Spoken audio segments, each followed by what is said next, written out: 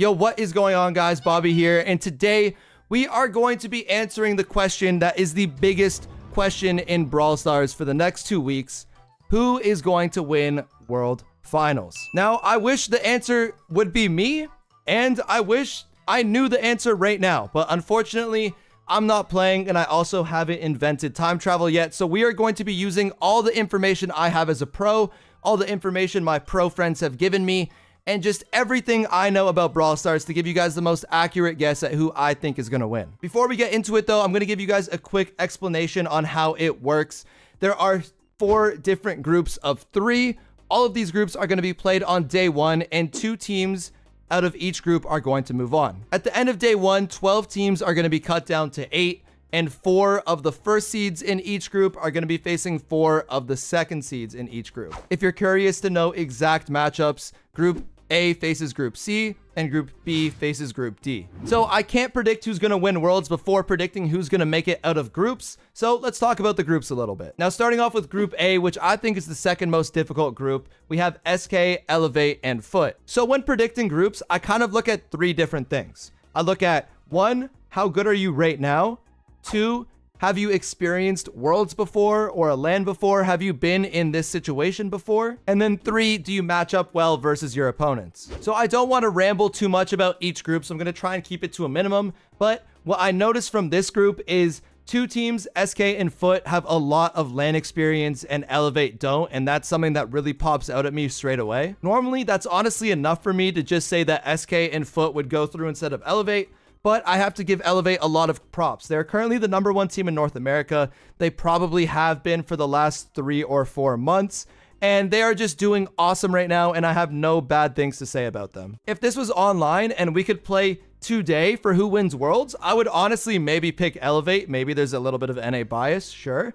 But that's not the case. It's a LAN, and they have never performed at a LAN before. Now, despite their LAN experience, I do still think that they are so good right now that they are going to make it out of groups. And the last thing that I notice is, just like us at STMN and SK last year, Foot had a really good LCQ, and they could ride that momentum into Worlds and make a really nice Worlds deep run. There's also SK, but it's hard to talk about SK because they have the LAN experience, they have the drafts, they have the play style, and they're just a really good team with really good players. So I have nothing negative to say about SK. Now, you guys could probably tell why I think this is the second hardest group, because, you know, the 3 teams in here are just insane. But I'm going to have to go SK finishing 1st seed, Elevate finishing 2nd seed, and unfortunately Foot finishing in the last seed and not making it out of day 1. Moving on to Group B, and what I think is the most difficult group to predict, at least, we have Pioneers, Totem, and Space Station Gaming. Now, what's jumping out at me straight away is that I love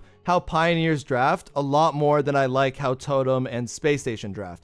And this is big kudos to Philip. He's probably the best coach in the world. If you guys are up to date with Brawl history, you guys know that Philip almost got China their very first international win against LG at Worlds last year, just barely losing on double match point. But again, the same trend as we had in Group A with Elevate, Totem and Space Station Gaming have a very, very large LAN experience diff. All 3 players on Totem have performed at Worlds for the last 4 years, which is just absolutely insane. Hats off to them.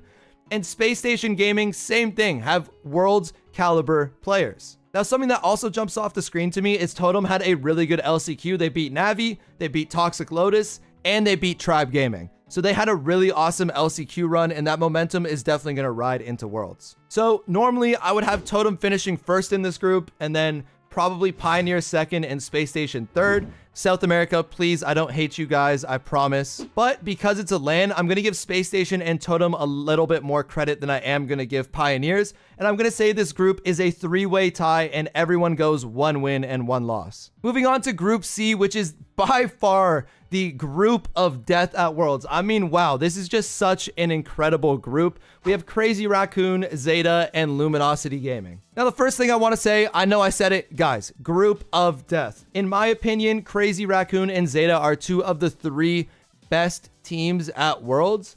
And if you have that in the same group, I mean, that's just insane. There are 5 world champion players in this group in and of itself, which I don't think I've ever seen that in Brawl esports before. Everyone in this group has performed at LAN. Now, obviously, Crazy Raccoon and Zeta have had more LAN success than Luminosity, But Luminosity has now played in 3 or 4 different lands at this point, I think, so it's not like they lack any type of land experience. There's not too much to talk about in this group, honestly, because it's just such a good group, and I have literally zero bad to say about anybody in this group or any team.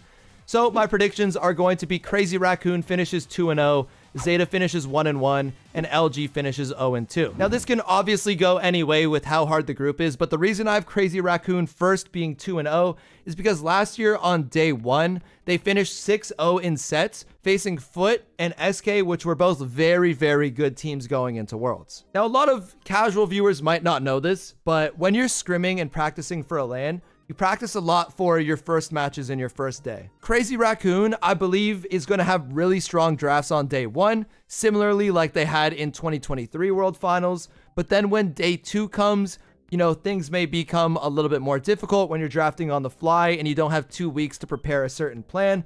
But because they know how to draft on day 1, just like they did last year, I have them going 2-0. Zeta, they were last year's world champions, and saying that they're going to go 1-1 in groups isn't necessarily a bad thing. I mean, they went 1-1 last year and they won Worlds, so there's nothing wrong with losing in the group stage. But I don't know. They're so good, so I can't have them being eliminated. But I also just believe so much in Crazy Raccoon, at least on day 1, that I can't have them finishing ahead of them. And then unfortunately, we have Luminosity Gaming, and you guys know how I feel about LG. I love LG. They're my very close friends. And if anyone can win this Worlds, I honestly do want it to be them. But I just don't see how I can be called non-biased if I put them above Zeta World Champions or Crazy Raccoon World Champions. I will say this though, if my life was on the line and I had to pick one team to get grouped, it would not be LG because they always figure it out on match day. So even though I'm predicting them to not make it out, it's because I want to be fair to all the teams and I don't want to be biased. And if I'm being completely honest, LG obviously has the lowest chance of making it out, but I do believe in my friends and I do think they're going to make it out of this group. Now moving on to Group D, I personally think this is the easiest group and I do have a couple reasons for it. I think there's no teams in this group who are super experienced at LAN. EF, which was formerly ECP, did have a really good LCQ, and OPE also came top 4 at Worlds last year, but Mebius did not do well at LAN last year, and Gugu, I do believe this was his first or second LAN, so it's not like he's super experienced himself. When you look at Humble, they have one of the most accomplished players of all time in Semantic, but it's very commonly known in the esports world that Semantic is a beast online, and unfortunately, for whatever reason, seems to fall short almost every time on LAN. Now, I do believe in you, my friend Semantic. I do want you to do well, and I hope you do come first in this group, but that's just how things have gone so far in Brawl Esports. They have Boss and Lukey as well. Boss has made it to top 8 at Worlds, which is pretty good, and Lukey made it to LCQ last year, but unfortunately didn't qualify out of it. So although Humble is one of the best teams at Worlds, I don't want to say their LAN experience isn't there yet because they do have LAN experience. They just don't have a good LAN history. I am hoping, though, that is turned around, and if anyone is going to turn around their LAN misfortunes, I do believe it's going to be Humble this Worlds. And then last but not least, we do have Rival, but I do have to talk a little bit about Rival. So Rival consists of Milkrio, Shu, and Melty, who are 3 really, really good players. Do not get me wrong. But at the same time, there have been 4 international events in a row where 0 Japanese teams have gotten any wins outside of Crazy Raccoon. Go back to 2022 Worlds, where Japan finished 1st and 2nd. They were the most feared region by a mile. Nobody wanted to face Japan. It was like an auto loss when you faced them. But they created a super team after 2022 World Finals that consists of Saitempo, Tensai, and Moya, and no other Japanese team has gotten an international win outside of that, besides one time in a loser's bracket versus India, which is also not the most accomplished region. Now, I don't just want to say that because this region hasn't been performing well that these players aren't going to do well this time at World Finals, but if you are following the patterns, I do think Crazy Raccoon is the only scary team right now from East Asia, and until I see differently, that's where my mind is going to be placed right now. So for this group, I have EF actually going 2-0, Humble going 1-1, and Rival going 0-2. Now that we've talked about the groups and who is going to move on, I'm going to give you guys my top 3 teams for who I think is going to win World Finals. Coming in at number 3, we have Totem. Now, I know you guys might think Totem is a crazy pick, but I do have my reasons. I do think they're really good at LAN. Chaos, Maru, Mari, These guys are just absolute demons on land. They always go far. Mori and Mari are prior champions. They won in Japan a little bit over a year ago when they used to play with Joker. And then we have Chaos, and Chaos always rises when it comes to Worlds. Worlds is always when Chaos plays his best. And I totally believe he's going to play his best again at Worlds this year. Now, although they are really good, the reason why I do think that they can win Worlds is because they're probably going to have the easiest path to get there.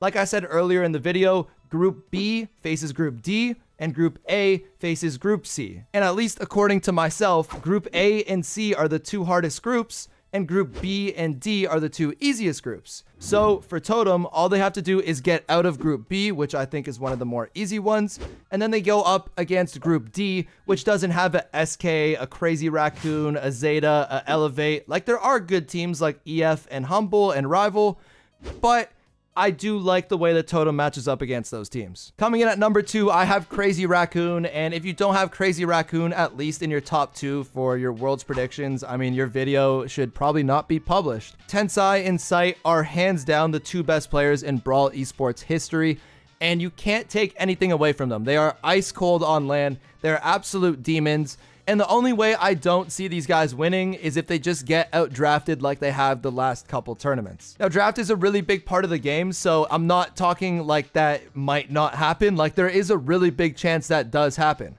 But surely if they're smart, which they are very smart, they know that draft is their weakness. They've been addressing it all year, and they're going to fly early to Worlds to prepare and try and learn exactly how to draft just as good or better than all the other teams in the world. And last but not least, the team that I think has the biggest chance of winning Worlds, no surprise here, is Zeta. Now, the reason I think Zeta has the biggest chance of winning Worlds is, one, they still have the same roster as when they won Worlds last year, so they know exactly what they did last year, exactly what worked, and what to do again. Secondly, I think they have a very similar path as they had last year when they won Worlds, where they had the hardest group, which they did not win. And again, if they don't win this group, it's not the worst thing in the world. They can still go on and win Worlds like they did last year.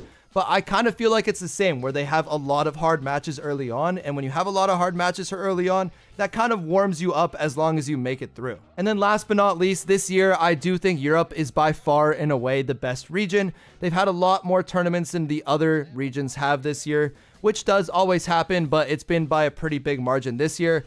And this is giving them the most practice by a mile. Now, I know a lot of people don't believe in Zeta right now because they haven't been performing as well as they normally do, but just like last year, they didn't perform well at all. There was a LAN 1 month before Worlds last year, and they didn't even qualify to it.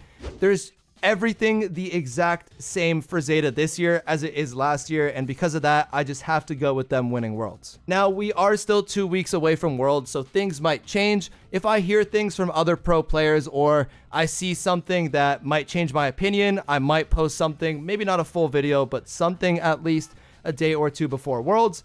But this is going to be my prediction video for now, so if you guys did enjoy this type of content, make sure to like, subscribe, do all of that. But that's going to be it for me today, and I'll catch you guys again later.